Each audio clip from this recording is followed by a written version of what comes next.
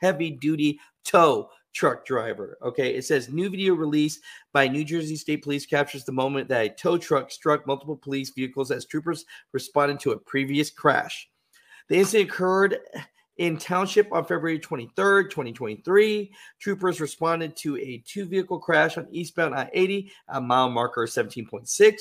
Troopers closed the left and center lanes and had emergency lights activated and road flares placed to warn drivers of the closure. So there was road flares out. There's a police with flashlights. There's the police lights going on.